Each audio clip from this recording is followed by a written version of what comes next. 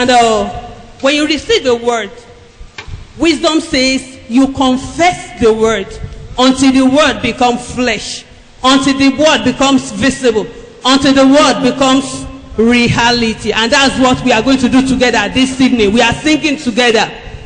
And we are taking this song from 2 Samuel chapter 9 verse 4. Bye-bye to Lodibar. Somebody say Lodibar. L-O-D-E-B-E-B-A-R. Lodibar. You remember, you go and read the story at all because I don't have the time. It was when Jonathan sent for, when David sent for Mephibosheth. And Mephibosheth happened to be living in Lodibar. And the Hebrew word for Lodibar means a place of no pasture, little or no pasture. I don't know the state where you are in now, in your health, in your finances, or whatever means. I see God saying, come out of that situation. Our father was there last week and was ministering to us, and so many words came last week. So wisdom says you keep confessing those words. Bye-bye to sickness, bye-bye to hopelessness, bye-bye to poverty, as I move into my palace. Amen. So if you are ready to confess the word, can you rise on your feet? Amen. I will take the song twice, then you will join me. It's a very simple song.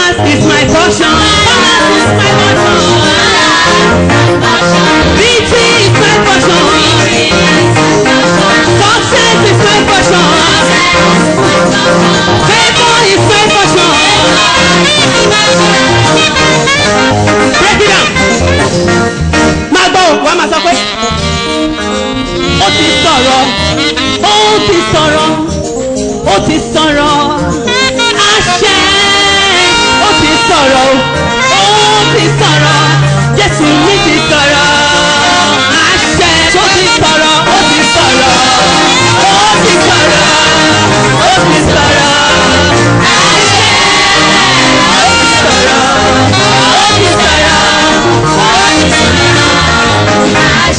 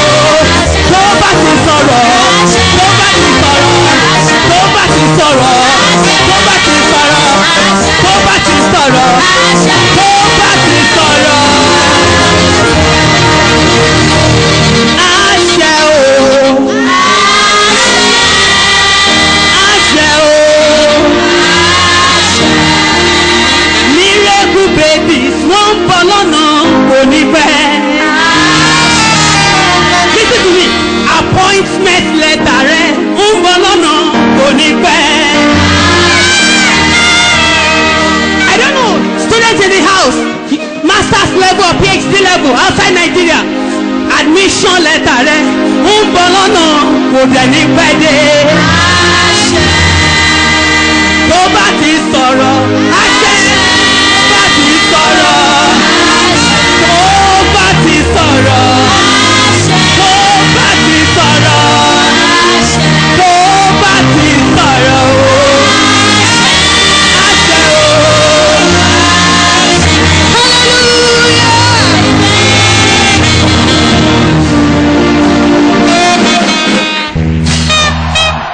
Praise the Lord.